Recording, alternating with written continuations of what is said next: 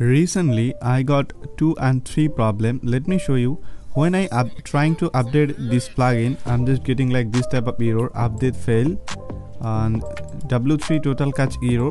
The file appear will be missing, something like this. And here the same issue, they are talking like I just need to delete or replace or reinstall this file. Also I just remove or replace this file. Okay, so if I go to my themes option, now I'm just using like Follox theme, and I just want to transfer into like Ocean WP because they are tell me to update their core file. So I don't have money to pay them and update their core file, something like this. So when I not updated, they are down my website. Down, that means when I trying to open my website, not showing, and it takes too much time, something like this. So I don't want to use this Follox theme now. I'm just transferring to like Ocean WP. So I just trying to delete this theme. Like click on this delete, and here as you can see this deletion fail, something like this. And here the top bar, as you can see the error, they're showing like remove this file, those file. So let me remove this. Okay, so I log in my cPanel and go to public HTML, and then we just need to go to this folder WP content. Click on WP content.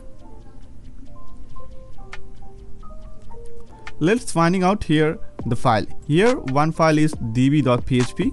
I just click on delete, confirm. Again we just need to delete another file, that name is object-cache.php. So here the file, delete. So let's check. I reload my website now. As you can see, this error is gone, and I delete this file and it's successfully deleted. If I click on this update now button, I think it is now updating, and its update is done. Sometimes you are getting like error like WordPress doc server error and something like this. Basically if you're using Follox theme, this problem coming from like Follox theme. Okay, so now I'm just go to this plugin option, and I just delete I want to delete the unwanted plugin. Here as you can see, Elementor Pro there, Ocean WP, so Ocean Extra. We don't need like this Follox portfolio. Now I just deactivate, but I already create lots of portfolio on there. So I just need to upload those portfolio in my website. So here I just deactivate this Smash and other software. Let me show you.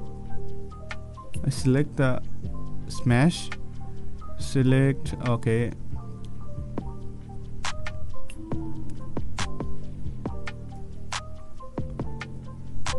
I don't need this coupon.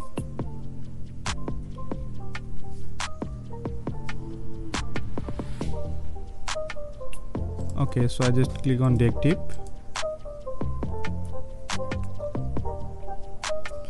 and go to recently. Okay, so inactive, just click on this inactive button and select delete. Okay, now my website is fine, and as you can see all errors are gone.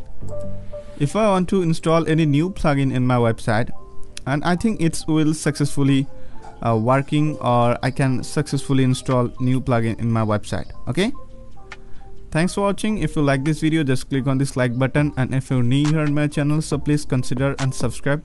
Thank you.